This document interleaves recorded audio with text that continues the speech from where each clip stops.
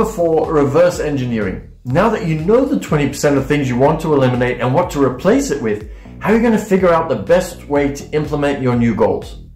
Our minds think front to back, top to bottom, but just like word processor text, front to back doesn't inspire the brain. When you reverse engineer a task, it forces the brain to help you make it happen. A perfect example is the forger. If you want to forge a signature and look at the signature the right way around, the letters have meaning, and it's difficult to forge because you know it has to look a certain way. But if you turn the signature upside down, the signature isn't letters anymore but squiggles, and the brain can copy squiggles easily because it knows it isn't supposed to look a certain way.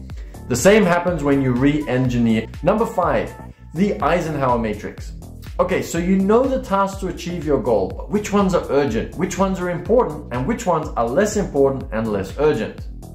Doing tasks in the right order can save a lot of time. This method breaks down tasks for the day into urgent important, urgent not important, not urgent important, and not urgent not important.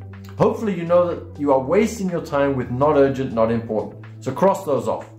Urgent and important, you want to make sure you do those as soon as possible, today. Not urgent but important, you want to do those before they become urgent. Now you have a lot of tasks you need to do, so what will you do with the urgent but not important? Some of these you can also bin. Perhaps they're not important but need to be done. Calling existing customers is urgent but not important to growing the business. So this is the perfect set of tasks to give to somebody else. But wait, if you don't have somebody to do them, what if the tasks on the to-do list are already too long for you to be able to implement on your own? That's where the final tip comes in.